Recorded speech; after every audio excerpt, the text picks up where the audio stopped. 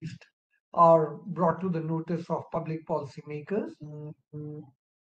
It is in that very context that we requested Dr. Rabichandra Singh to come and present his PhD research, which finally took a shape in a book on Northeast. So we thought it's very, very good that we have at least a book length, good research on Northeast.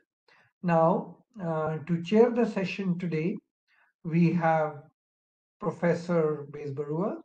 Bezbaruah is an expert at EGROW Foundation and a friend of EGROW Foundation. He is a professor and head department of economics, Guwahati University. He has published extensively, 5 books to his credit, 50 papers in journals, 28 articles in edited volumes. He has held several important positions.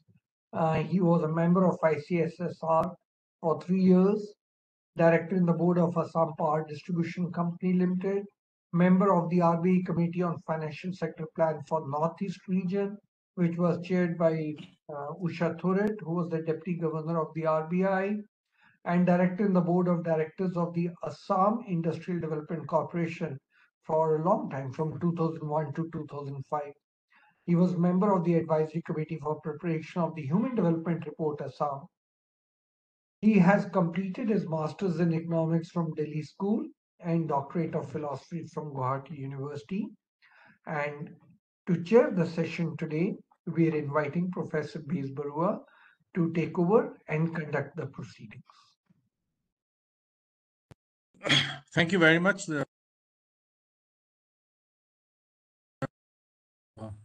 I hope I'm now clearly heard. Okay. Yes, we can hear you. Yes, sir. Okay. So actually, this foundation, EGROW Foundation, is doing a yeoman service to the to the discipline of economics, as is being sort of discussed and taken forward in India by I mean this is primarily most of the work is carried out, I understand, by Dr. Charan Singh, and so we are grateful to him for having people from diverse people, who are quite famous and who are not so famous, but all working in diverse areas, fields, and all that. So here they have given a platform, a forum for all these people to share their findings, their knowledge, so that it becomes a knowledge dissemination and sharing platform, and this is serving a great. I think it's providing a great service to the country and its various parts, like the Northeast. Having said that, this topic, of course, which is the economic growth and employment linkages in the Northeast region of the country. It may sound a little innocuous initially, but let me assure you, it's going to be extremely complex topic, I believe, and I'm sure Dr. Rabichandra Singh, who has done so much of research on this and actually has come out with a book, so he's going to give us a lot, very good analysis. So we look forward to 1 hour of very intriguing sort of discussion on the topic. I'll make 2 comments before I leave the screen to Mr. Singh, Dr. Singh. Is that if you look at the growth pattern in the Northeast, actually all the states were languishing to some extent for about 50 years after independence. But things started changing in the 1990s, when central government also started a more proactive role in this area and came up with a lot of investment opportunities in the public sector investment opportunities there. Basically, whole idea was to sort of help this region to overcome its backlogs in connectivity and basic infrastructure and so on and so forth, and that actually propelled the growth rate. I mean, basically all the states in this present 21st century, all the states in the region actually shifted to a higher growth trajectory. So growth actually has been basically lifted, but not so much by things like corporate investments, big corporate investments, or by FDI inflow and all that. It was mostly driven by public expenditure for infrastructure and all that. And at the ground level, of course, this improved connectivity as a result of this public expenditure and market connectivity, etc., created condition for micro level entrepreneurs to come up. So there is a flourishing of activities in agriculture and other things, and many micro level. I mean, data may not reveal it all the time because data collection agencies in this region may be having some deficiencies, but that's what is happening in the ground level. So we have a particular kind of growth which is propelled by you can say yes, government, public sector investment, and also sort of followed up by local small level entrepreneurial growth, which of course can in the next generation can expand. Now talking of employment, so Dr. Singh is going to link these two things. We know the labor markets everywhere are actually notorious for their imperfections. In the Northeast, actually, it is slightly more, and also the fragmentation is pretty high. So, how Dr. Singh is going to relate growth and employment within the region or within the states of the region, I'm very keenly waiting to listen from him. So, instead of wasting time in my general knowledge rather than my specialized knowledge on this particular subject, let us go over to Dr. Rabichandra Singh for hearing a professional analysis of the linkages between employment and growth in Northeast India. Over to Dr. Singh. Thank you so much, sir. So first of all, actually, I would like to thank the EGROW Foundation and especially to Professor Charan Singh sir for giving me this opportunity to put some of my views rather in summary wise of my book. And also, I would like to thank Professor Bezbaruah sir for chairing this session. It's an honor for me to. It's a privilege actually for me to have this session chaired by Professor Bezbaruah, as he is also a well-known professor in contributing about the aspects of the Northeast region. So, and also I would like to thank the audience for being here. So, coming to the topic, as Professor has mentioned, Professor Bezbaruah has mentioned that it is rather complex, and it is indeed, it is a complex situation where to link between the employment and economic growth. And in this short span of time, I would like to, and I have had a very big challenges to summarize these things into much more simplified ways as much as possible. So I hope that I will be able to do justice on this front. So to start with, I actually want to share the slide, and we'll go forward with that.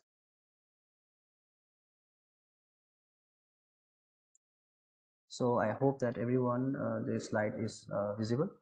So here it is. My name is Rabichandra Singh once again. So here the study starts with, as said, that the northeastern region actually before it became a part of this region of the Indian territory before the independence.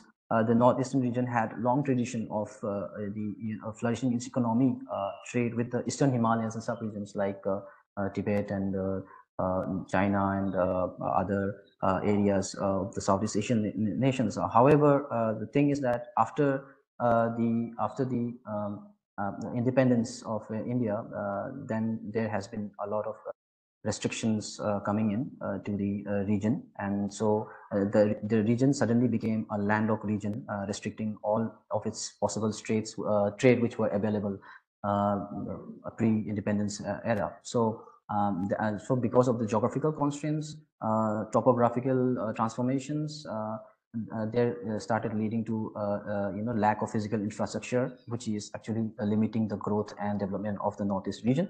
And also this created a further backwardness and deprivation and alienation to the rest of the country and as well as the rest of the world. So what happened was that even the private investors and the MNCs were not ready to invest in these areas, and the government was the only was taking initiatives to fulfill the development of this states, the northeastern region. So Here, I have just put in the ACTIS policy. Just want to brief about that. It is updated version of the Lukis policy, as many of us would be knowing. And ACTIS policy actually became something of it became a rather the end of the discussion type of that whether the mainstream policies of the overall Indian policies were actually affecting positively towards the goal of achieving development to the Northeast region. So ACTIS policy is a focus is actually what you call it is centric. Its focus is or centered towards the development of Northeast region, and here from that itself we can understand that Northeastern region has been lagging behind when we try to mainstream the different general policies that is available. Scenario. So I'm going to actually look at the scenario of the growth and employment in the Northeast region during the reforms. And when I'm looking at why I have included or why I have put a chain of linked between the employment and the poverty, the economic growth, is because as we know that the inclusive growth, the idea of inclusive growth itself, it's about growth and the pro-poor, pro-poor policies, which is the poverty reduction. So we have the basically the nexus which is being linked by the employment, of the nexus between the growth and poverty reduction, which is being linked by the employment, and that's why I wanted to highlight this on this issue. So before I start with the objectives or rather the key aspects of what my discussion is all about, I just wanted to highlight in brief about the socioeconomic indicators which the data available in terms of the Northeastern region specifically. So if we look at it in terms of literacy rate, some of the states have been doing pretty well above the all India average, but in terms of the infant mortality rate, Assam, the Meghalaya are higher than the all India, which is again just a summary of it. And then poverty ratio, Manipur is having much higher in terms of the poverty ratio compared to the all India region.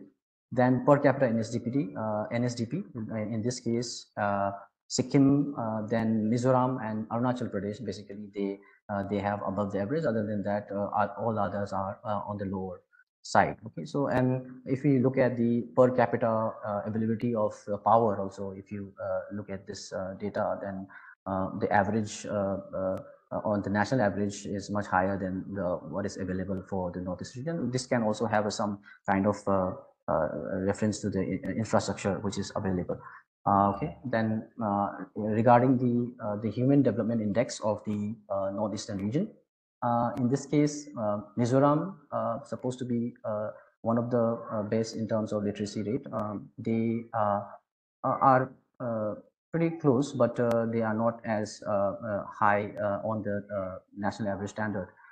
If you look at it, all the rest of the states, they are actually, the score of the HDI are pretty low if you look at it. From this. This report is actually taken from the National Institute of Public Finance and Policy. And why I have taken this report? Because they did the report analysis of each different states separately serving. It's not like the other research where they have done a proxy, taken the proxy of Assam and done for the other states. So that's why I have taken this this data. Then in terms of sustainable development goals, here composite index, we have Manipur and the Sikkim. They are on par with the all India level composite index.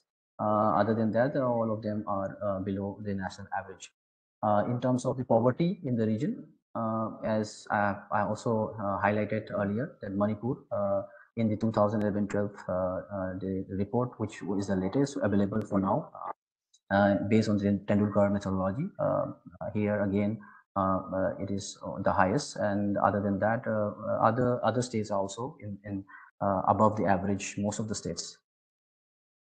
And then state finances, again, most of the states fund is actually, or let's say the finances of the states are majorly dependent upon the funding from the center. And so we can see it from the data also itself, that even though having despite of its natural resources which is available, they are not yet able to mobilize those and make it into something productive as much to make them self-sufficient.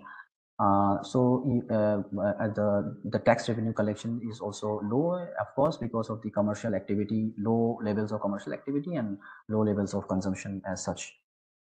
So the book discussion revolves around these four aspects. The first one is we will be talking about the development experience of the Northeast region, post-reform period, then the employment and unemployment scenario of the in the post-reform period of this region, and then the major sources of growth in per capita in the region, and also the sectorial and the aggregate productivity of labor evolved after the post-reform period. So these four aspects I'll be dwelling upon. And the data sources that I have taken are these are the data sources here, as you can see here. The major findings, which I'll be again discussing more on this major findings. Briefly, I'll be talking about the growth rate and the structural transformation for these northeastern region, the employment scenario of the northeastern region, and the economic growth and employment linkages. So, coming to the first major finding. So this one is the diverse. There is actually a diverse growth rate region across the states, and the thing is that when I was collecting this data for a post-reform period, that found that there was no clear-cut answer for structural reforms, effectiveness of structural reforms. In terms of acceleration of the growth rates, both in terms of aggregate and sectoral levels. Then there were many breakpoints also where the preceding the reforms and as well as after the reforms, but after many lagged years. So again, there was no concluding evidence to show in my area of work that that post-reform policies actually had a major impact in the majority of the states. Then we dive down to these structural changes. So in terms of the structural changes, we have in all the states which is shifting from the agriculture to service sector. As you can see that the GSDP contribution of all the states has been shifting from agriculture, and this is normal in most cases, except for Sikkim. So Sikkim, largest contributor is coming from the industry. The share of industry also rose, except for Arunachal Pradesh in this case. Then Nagaland had no major significant structural transformation as per the record which was available. Despite the fall in contribution, again, the share of the employment declined relatively slowly in all the states.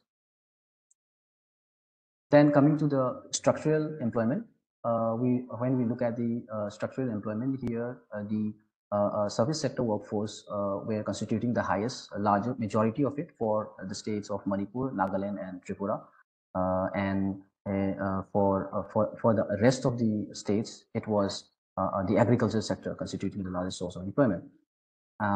And when we look into this comparative share of output and worker, the output was lower than the workers throughout.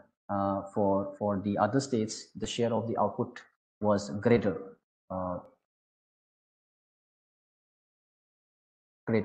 than the share of the employment, except Manipur. So in case of the Tripura, also same thing, that the share of the output and employment in those sectors registered a close movement in that case.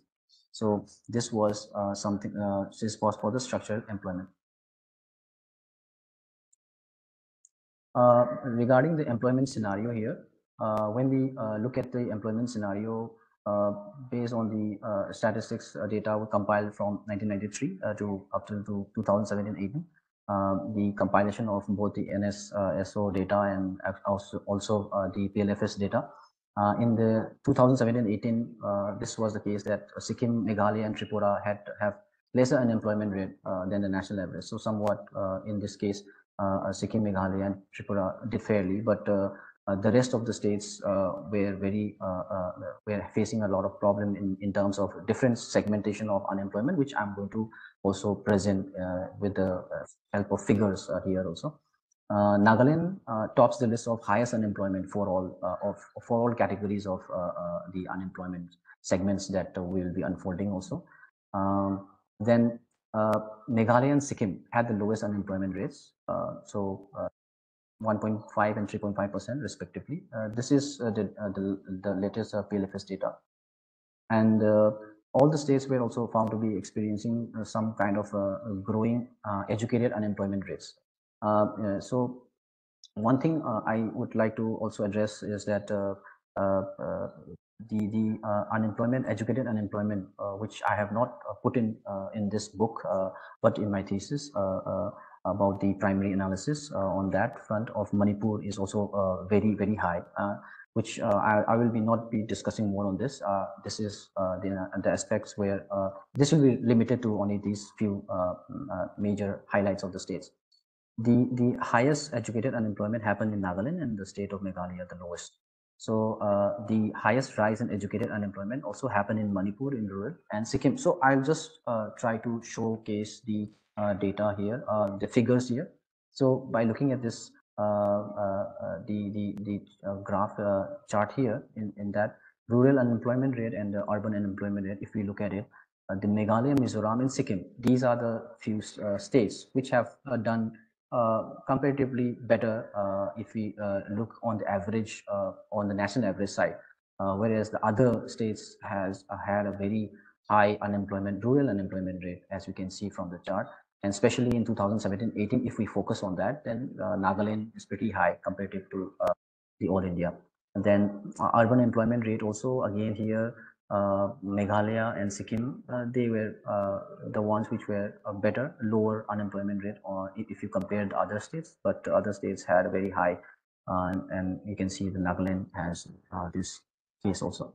Then in terms of the unemployment rate of rural educated and unemployment rate of urban educated, so we see here that the Nagaland actually has the highest. However, if we look at the growth rate of the unemployment rate of the rural educated, then Manipur is supposed to be the highest. Then in terms of the urban side, then we look at Sikkim. Actually, Nagaland is already the highest, but Sikkim, if you look at Sikkim, then it has the highest growth rate, one of the highest. If you look at from the past 2011-12 data. So again, here also it is surprising because Sikkim is one of the state which is performing good in terms of employment in overall, but in terms of the educated urban unemployment rate, it seems to be growing, which is but lower than the national average. But you can see the effect here, which is changing. Then coming to the rural youth unemployment rate and the urban youth unemployment rate, again here, Nagaland seems to be having quite large rural youth unemployment rate, followed by Manipur and Assam and Arunachal Pradesh also. So again, in terms of the urban youth unemployment also, we can see here that the Mizoram, Nagaland, and the Mizoram, Nagaland they are actually pretty high in that case also. So if you look again in the case of Mizoram, overall they are pretty good, but if you segment it a little more further down, and if you look at the urban youth unemployment rate, then Mizoram also has a very high and also is growing at a very fast rate. Then coming to the economic growth and the employment in this economic growth and employment. So here I would just like to explain a little further on this, that why I've taken the two approaches why I have taken only these two approaches. So here in this case, the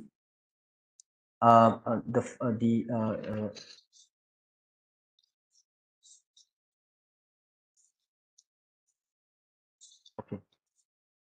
So the thing is that the economic growth and employment here, when we look at it, first of all, the growth has been, the timeline that I have taken is post-reform period, till the 2018-19, and they were sort of the diverse growth regimes, okay, which will be focusing more on that here. So employment elasticity approach and the so there are two approaches which I have taken to analyze this economic growth and employment. So the first one is the employment elasticity approach, which is a traditional approach which is there, and the other one is the job generation and the growth decomposition tool, which is also known as the shape-list decomposition analysis approach, and this is actually widely used in the World Bank data of analyzing the bifurcation of economic growth and employment linkages.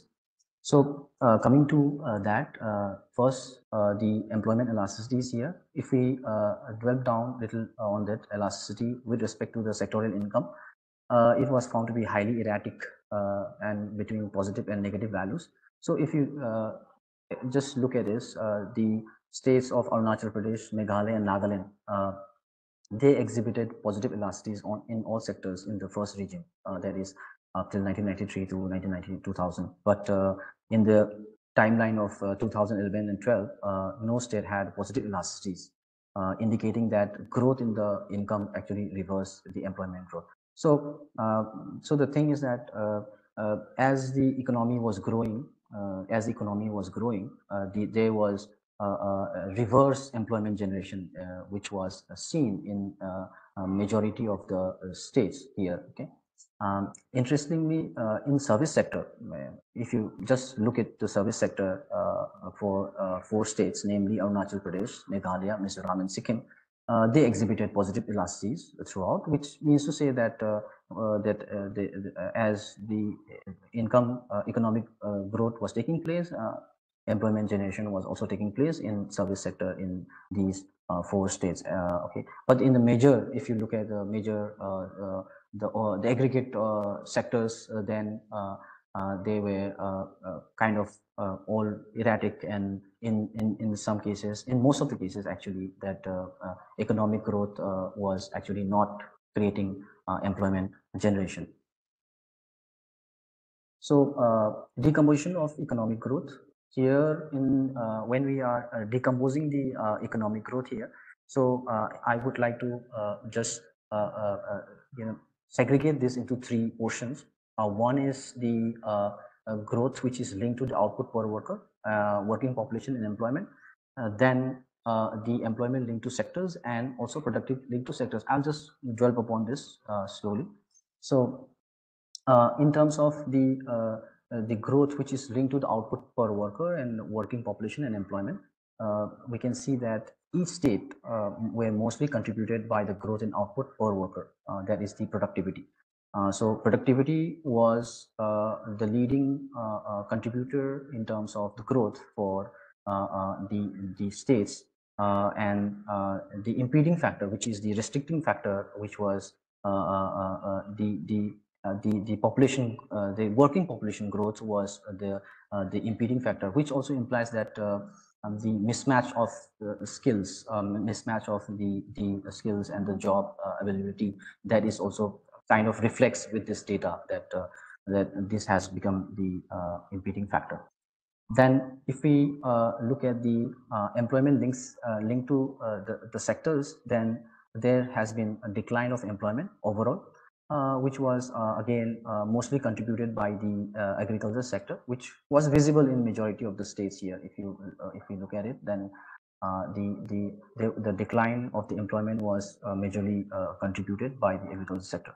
But then in case of Tripura, it was a decline in the workforce in the industrial sector, which was impeding the employment growth in terms of the decomposition of employment growth in this case. So this is the highlight of the employment linked to sectors. Then regarding the productivity linked to sectors, So in this one, the industrial sector contributed to the highest for the majority of the states in terms of total output per worker. So, but then except for Manipur and Meghalaya, the contributing factor was coming in from the service sector. If we decompose the productivity growth, then we have this result that that the service sector was actually more into towards the service sector was actually contributing to the contributing factor of the Manipur and Meghalaya state.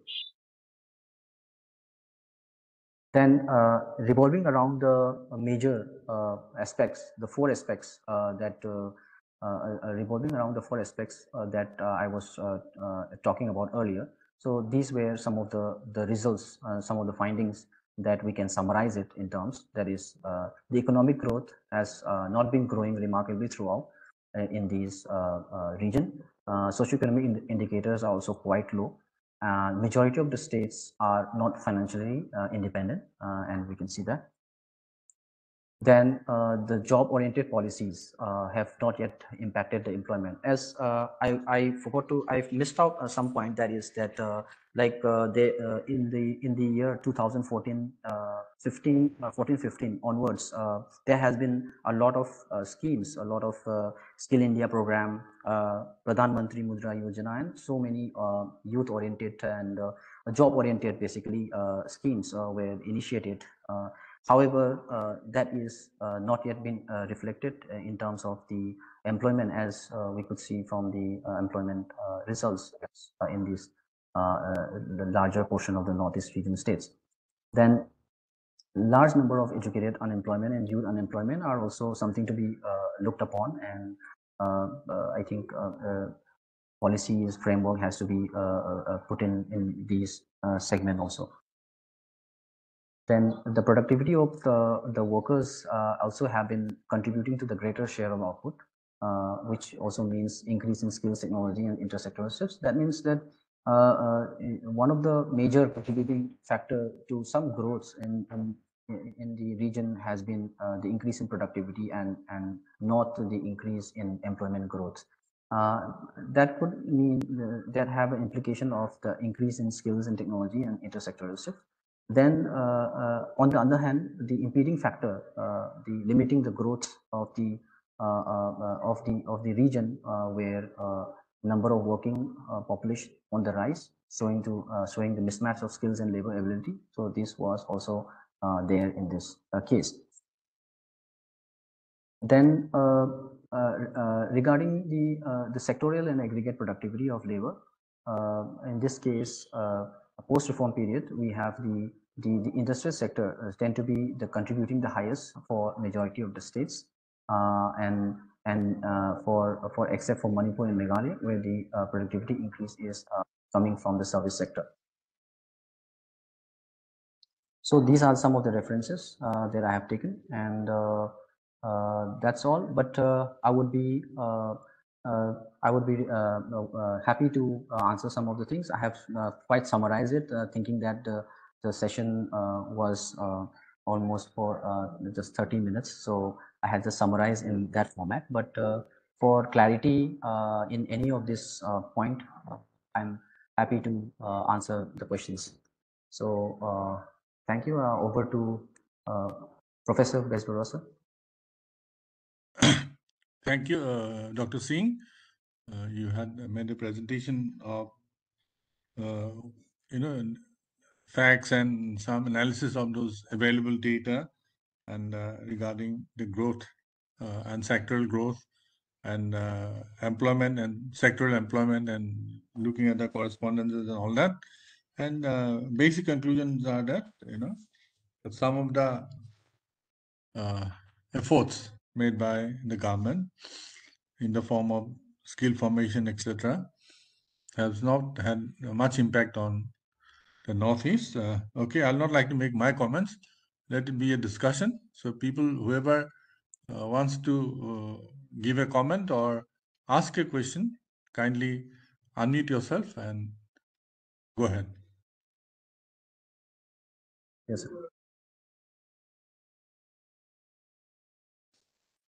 I think we stopped sharing it. Yes, sorry. I think Charan Singh sir has a question. Yeah, I had a question. I really like your presentation, very tight and very brief. That's very well done. I had a question. There is now, as I look at it, Northeast as an engine of growth for the rest of the world.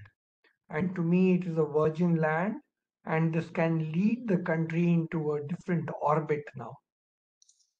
Now, having done your research so extensively, you've looked at industry, you've looked at services. I had a question for you for three different questions, and you're welcome to handle them the way you want.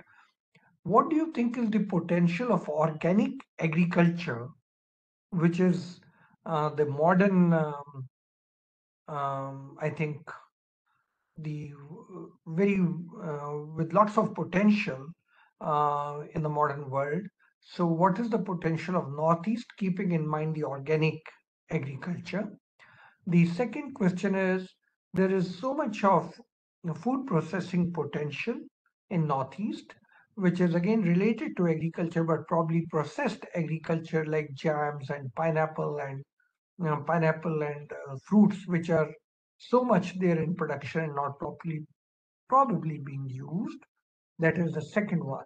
And the third is, in case India needs to open up to foreign companies, which are 9 lakh of them operating in China, foreign companies, if we need to open up those foreign companies, what do you think is the potential of Northeast in welcoming and providing support to the government's policy of supporting the foreign companies in terms of, would you need more export processing zones, or would you need more infrastructure to attract and retain the foreign companies?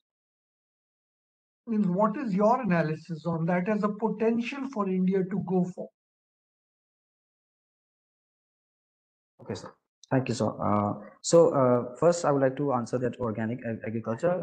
In my opinion, the organic agriculture has been widely started in Sikkim, but there are a lot of discussion on that. The actually the organic agriculture policies that is being implemented there actually are actually limiting or rather affecting the consumption of the people out there. Difficulties in because the organic products, the organic productions are actually pretty in terms expensive. If you look at it, the prices and the productions they are costly, and to finance that is again difficult. And the problem is that still the northeastern states, even though many people now have come to know about its its closeness to the nature and the cleanliness and those things, even now also the market for the northeast products are not have not reached its potential. So starting organic products or organic culture at this point is still a big challenge, because there is a low market right now. But we are trying to, for example, if we look at the black rice cultivation. Black rice cultivation is actually now people have come to know that this black rice is good for health and everything. And the thing is that even though we have a good potential in a place like Manipur to grow those black rice, but then already in places in Uttar Pradesh and everywhere they have already started putting this. So it is very difficult to understand which one is more organic or which one is not organic based upon the market. So it's still having a big challenge that we have to sort this out, that if we just trying to implement organic agriculture in this part of the region, will it help them, or it will or will it have a negative impact on the people who are doing the business out there? So that is one thing I could put on that. And regarding the food processing, Yes, of course, there has been a series of food processing, and a lot of entrepreneurs have already started processing foods. But for example, the pineapples and the other sources of pickle and so and so. But the thing is that the transportation is the limitation here. The infrastructure of transportation is still not up to the mark to have cost-effective this thing a process in the production. So this is one thing which again is a big challenge. Once this infrastructure barrier is I think is solved, then I think food processing business is also one way where we can go ahead with. And in terms of the foreign companies, if we look at the region of the Northeast region, it is mostly the region is exposed to the foreign regions, and uh, uh, so so having the Act East policy itself is actually a very big opportunity for them to grow. So yes, if there is these if there is this relaxation, and if there is more emphasis on regarding the policies which makes it more business friendly towards the international companies, I think that would help the Northeast region to fulfill the potential of their growth with the help of foreign companies also. So that is what I can put in short. Sir. Okay, thank you again. Are there any more queries or something? Yes, can I join? Yeah, please. I am Matthew Gurin, a professor in Mahatma Gandhi University, Kerala. Yes. At the outset, I want to congratulate Dr. Rabichandra for a very realistic presentation of the topic. I have two queries related to the question raised by Professor Charan Singh. One is on the scope of plantations agriculture in Northeast. What may be the, for example, we know that in Tripura, rubber plantations found very successful. So what may be the extension of such plantations in other parts of Northeast? That is one of my questions. And again, I think one added scope I find in carbon sequestration. So if we can tap internationally this great facility, that may be that may be an advantage not only to the Northeast but for the entire India. Then the second question again related to that, that is now we are the whole world is very much worried about the loss of biodiversity. And I think Northeast is relatively rich in biodiversity. So how far the conservation of biodiversity is going ahead, because this is a very vulnerable period on biodiversity. So government intervention is absolutely necessary for conservation. So these are my two queries, again related to the organic question raised by Professor Charan Singh. Thank you very much. Again, I congratulate you. Thank you for asking this question. It's now Dr. Singh's turn to answer. Yes. So regarding the plantation of agriculture, regarding this issue where about the successful of the rubber plant plantation, as I mentioned about the issue of the black rice cultivation in Manipur, even though we see the potential of it, the farmers are not yet ready to opt for this, and actually it needs a lot of intensive cultivation, which is not easy for these farmers to adopt to. So there has to be, I think, some sort of policies which can help in terms of subsidies or in terms of awareness for each region to help them grow. I think in places in Manipur also there has been this thing, a promotion of orange plantation also, and orange festivals happens every year. But the thing is that after the Orange Festivals happens, there is a large, major amount of orange goes to waste because again the transportation issues are there. So even if we know that there is a large potential for orange plantation in that area, there is no market which can be available for that because of the lack of infrastructure. So it depends on each different northeastern states, how are their cultivations feasible. And I think more than that, I think it is the policies and awareness that has to be given to the farmers and the people who are responsible for these kind of plantations to make it successful. I think the policies are important. And regarding, I think the second question, which is I'm not sure that I could figure out the second question, but it's is it related something on the urban segment of the region? Can you just No, I mean, leave it to me. I'll try to handle that. Yes. Yeah. Do you have any more queries, or can I sum up? Yes, so just two more Yeah. queries. Yeah, I'd please. like to ask you one question. I'm Professor Nipendra from KK State Open University. So in your data set, you have stated that the Sikkim has maximum contribution from the industrial sector to the gross this state domestic product.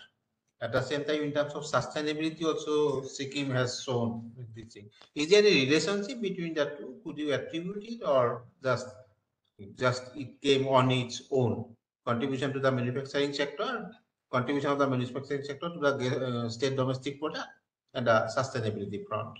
And another thing is that in your data set, did you try to see the disparities or the similarities in terms of the rural-urban phenomena?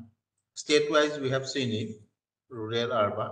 These are the two aspects which I'd like to have some clarifications. Would you like to have all the remaining questions together and answer them?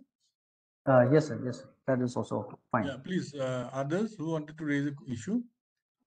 So if I you think can just someone go. Yes, sir. This is Abhishek. Am I audible? Yeah. Right, sir. Firstly, thank you very much for the informative presentation, sir. Just 2-3 questions which came to my mind, sir, on this context. If you could just throw light on them. One is, sir, when we talk about the economy of Northeast, and we know that a lot of it is informal trade with, especially with Myanmar, and which we have such a large border. I mean, what is actually the way forward to formalize that informal economy? Let me put it that way, so that it's a win-win for all. And what really should be the way forward for that? That would be one, sir. Second is, I mean, at a national level, I mean, India has this preferred nation status to Bangladesh, and a lot of trade happens probably between India and Bangladesh, but seems to be more at the cost of any other region. So, if anything can be done, probably to balance that, uh, asymmetricity. And third is, I mean, is there any way or some successful models how the community-owned lands of Northeast can be, really put to use for more economic purpose? I'll just stop there, sir. Thank you. Okay. I think we are more or less done with the questions. Yeah. Your answers. And Yes. finally, I will put my comments. Yes. So regarding this, I would just first would like to answer this, that regarding the informal activities which is closely happening. If you look at the Myanmar and the Indian border, which is close to the Manipur, that Burma and Manipur border, there has been already a lot of informal trade that had been happening since the inception of it, and there has been there. But the thing is that because of these restrictions, there are other potential trades or related to agriculture and allied activities which are being restricted. Like for example, if we look at the fish, in terms of fish, the fish availability in these areas of the border sector, they could have easily get a better source of fish from those areas. But because of the restrictions and policies followed, they are getting lesser quality products of the fishing, and so the prices of the fish, if we look at if we look at which is all farming in those states are pretty high comparatively, and that those things are there. So what my understanding is that the if there is a proper opening of these northeastern region and towards the Myanmar region, in terms of focused policies, which there could be a more tax revenue collection also. That would also help in growing the economy as such, because of the informal lot of trades that has been happening. Again, the government is not able to reap the benefit of the this thing, and the reason that they mostly state is regarding the security issues and such. So this I would like to summarize on that front.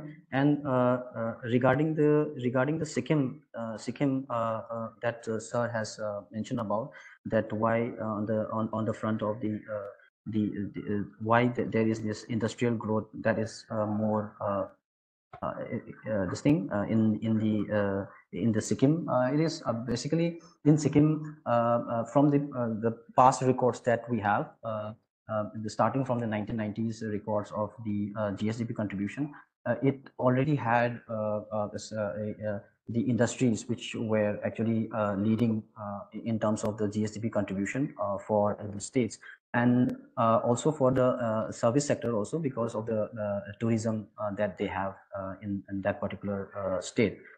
So I think that's how that much I think I can tell from my observation for the Sikkim point of view also. One thing I would like to ask. Yeah, go ahead. Sir, I am Sambuddha. Am I audible? Yes. Yes, sir. Sir, I am Sambuddha Mukherjee. I am doing my MSc in Agricultural Economics in Sam Higginbottom Institute of Agriculture and Technology, Prayagraj, Uttar Pradesh. Sir, I would like to ask one question that we know that Northeast India is very rich in natural resources and forest products also. So in this situation, if the government wants to produce industry or establish industrial methods, then it is very important that land should be taken. And in these cases, we can see two factors. Firstly, the land of tribals cannot be purchased by the non-tribals as per the normal constitutional laws, which is very important hazard in these cases, because there is a matter in land reorganization. And the second matter is it compromisable to deforest or cut the natural products, or the deforestation for industrial production? Or is it judicious to do? Because this thing has happens in Gujarat, that when we can see there is almost every type of compromisation has occurred with the nature for the industrial development, industrial progress. That is why Gujarat is so much developed in industrially. So is this possible in this perspective in northeastern states?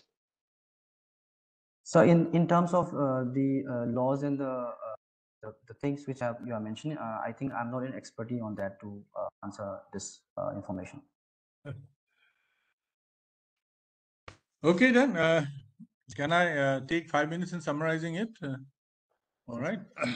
See, if you're working in Northeast, I mean, everywhere in India, this problem is there. The data is, I don't know to what extent this is reliable. That is one issue. But in Northeast, if you're working, there are serious problems, because you see, till the other day, actually, for instance, NSDP data, basically state income data, and in constant prices, were not even available for states like Mizoram and Nagaland. So it's very recent that even the government sectors have got their data sort of, in a standardized kind of format. And secondly, we rely on things like NSSO data and all that. And if you go to the northeastern states, the sample sizes are so small, so sometimes the credibility of this data becomes a little problematic. So what Dr. Singh has been doing mostly the secondary data. I have seen the hazard in that while my students have been working on that. So the work you have done is quite commendable, but I think if you try to, in your next project or, follow up of this work, if you try to find out the stories behind this, the anecdotal evidence, going to the field and trying to understand the nuances, the kind of questions and feedbacks you have received, if you, I think you will get another story. You know, there can be a sequel to what you have written. There can be a second volume to that particular thing. So I think this is something I'll request you to please take up. You're a young man, I believe, relatively. I'm on the verge of retirement. So if you say why yourself you don't do it, that's my answer. My energy is, you know, more or less gone. Regarding, yeah, that is what I have said. And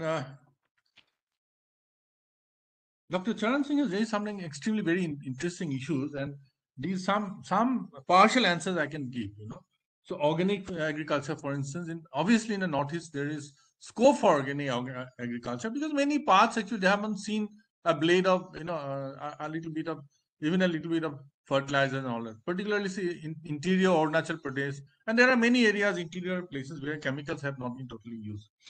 But organizing these parts, I mean, obviously after Sri Lanka and all, we should know that wholesome going, you know, 100% for organic is going to be suicidal. For instance, in Assam, it's simply not possible in the plains. Rice production will fall, people will be hungry, and so on and so forth. But the horticulture sector in certain parts, I think there is scope for going organic. But the problem is that, you know, sir, and everyone, all of us, we know that if you have to go organic, the costs are going to be higher, and obviously the farmers must be able to receive their remunerative prices, for which certification, export, etc., are very, very important. The small farmers may be organized by, you know, farmer producers companies and all that, but there has to be a big corporate aggregator who can give this a level, who can get the certification and who can do the marketing. So that is, I think, is one of the missing links. And connectivity is, of course, is an issue because connectivity has improved tremendously in last 20 years. Still, getting certain things from very interior, say Arunachal Pradesh, to even the main cities, then to the, you know, processing plants, it's going to take some time. So I believe something is going to happen, and price realization is going to be extremely important.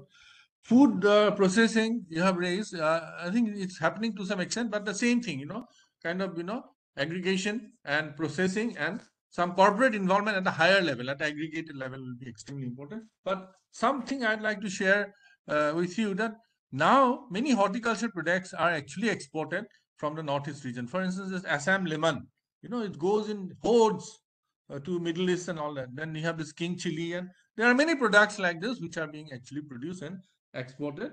They are organic or non-organic, it's difficult to say.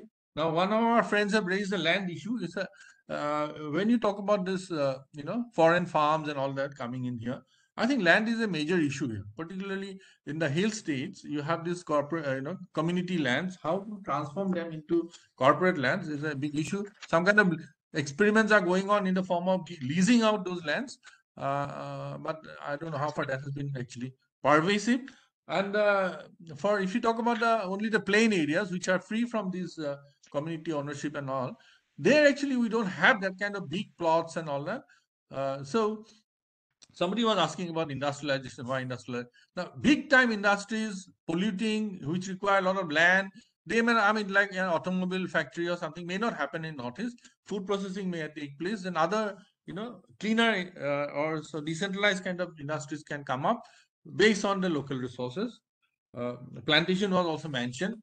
We know Assam, Assam was brought to, that time Northeast was Assam actually, brought to the world map by tea plantation, but tea is now, it's facing a sunset.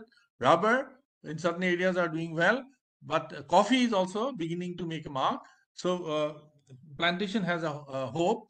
Then carbon sequestration, already Arunachal Pradesh, because of having a high, you know, sort of forest area, is getting some kind of credit, because in devolution of funds, now the formula, now they have done away with the what you call the special category states. But if you have those, if you are border state, if you are environmentally, you get some credit, I mean, more weightage.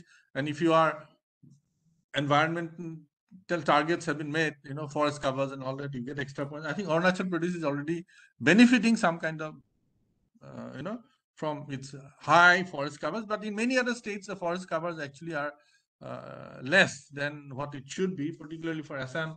You know, the forest cover has practically gone. So forest-based industries have closed down. Supreme Court has closed them down. But it's not entirely a negative story. A lot of things are happening at the ground level, agriculture and all that. Now, somebody mentioned about the border trade. This is interesting. So I don't know how this impression is gathered that it's a big economy, the border trade. Actually, it is not. If you, I mean, what percentage of exchanges take place in More, that's near Manipur border and all? It's not very large. Even probably it will be significant if you just take Manipur economy, but the whole economy of Northeast you take is not very large. Now, the trade, earlier the trade was just border trade, limited to certain commodities. So therefore, all other commodities came through the informal, or informal is basically, you can say, an euphemism for smuggling, actually. I have to say that. But now, actually, there are no restrictions. I mean, it's basically the typical exim policy trade you can do. So, I mean, this is normal international trade you can do in the More border. But if you go there, you'll find that the official channels are empty. Everything is going through the unofficial channels, in spite of the fact that India has few, import restrictions now. You can import almost everybody. The problem is that there is a small amount of customs you have to pay. But because I think government of India or local government or whichever government is responsible, they are not enforcing it strictly. So the smuggle route, even if suppose the customs is 5%, if you can avoid that 5%, that can be quite substantial. Fish and all that come from Vietnam and all are quite good quality. Now, of course, there are some other problems there because pulses. India is becoming more and more self-sufficient. Earlier, Myanmar has a some kind of competitive advantage in those kind of things. So pattern of trade is also changing a little. So formalization, I think, is all institutional thing has been done. Myanmar's economy now, exchange rate was earlier a problem because they had a fixed exchange system. Now that is also gone. It's a question of enforcing the customs properly. So let the things come through. Maybe the customs can be reduced if we have some kind of bilateral agreement and all that. But that has to be enforced. Customs has to be paid. Some customs are required. All right. So lot of potentials are there in Northeast, but there are also a lot of missing links. Many links have been taken care of, but I mean, a lot of distance have been covered, but there are also miles to go. That's how I'll put it. And the last word I'd like to say, I mean, the final word I'd like to say, it's not the last word, obviously, is that employment, again, there is one issue, unless you have this non-government economy also flourishing, and the educated people are still looking for a government job. That is something attitudinal issue, and governments are also playing up to that. They said I'll create 5,000 jobs this month, another one, within 1 year I'll create 1 lakh jobs, and these are all government jobs only. The appointment letters and all those things are distributed in Stadia and all that. So this is, I think, is sending a rather a wrong signal to the people who even want to become entrepreneurs and so on and so forth. So some, corrections at the civil society, political level and policy level need to be done. And the missing links, I hope, will be covered. And Northeast, as you say, as Dr. Singh has said, can be an engine of growth for itself, if not for the country. And as far as the active policy is concerned, the return of military to Myanmar actually is bad news for the Northeast. And in Bangladesh also, the conditions have deteriorated in last few months. So these are the two states on which, through which the Northeast was hoping to get some access. But then in both these states, the environment, the ambience has now somewhat gone down. So I think it will be better if Northeast looks itself as an, I mentioned the other day also, as one, economy inside integrated and try to maximize its benefit, and then greater integration with the rest of the country's economy. Okay, so I think that is that will be a very viable thing. Then if actives and other things happen, that'll be better. That'll be a bonus, but as a dividend, I think we should be focusing on, internally integrating and integrating with the rest of India. With these words, I'd like to thank everybody and hand over my, whatever to Dr. Charan Singh.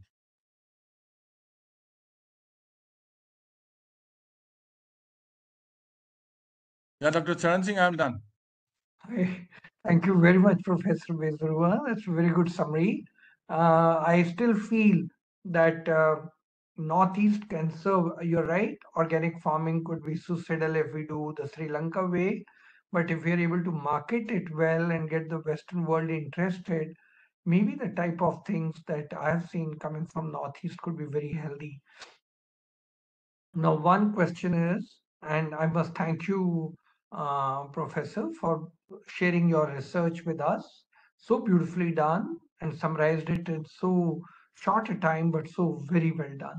So thank you very much for that. We have had a good discussion, very rich discussion, and I think we need to look deep, still deep, and further into Northeast because I think there's lots of potential.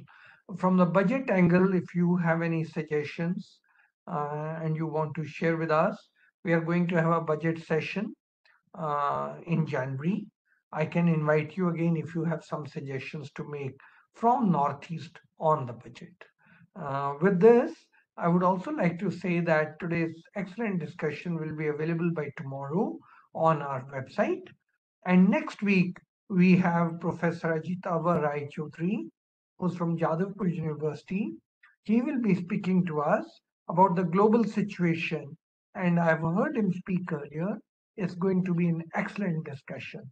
And this is going to be on December 30th, the last day of the year.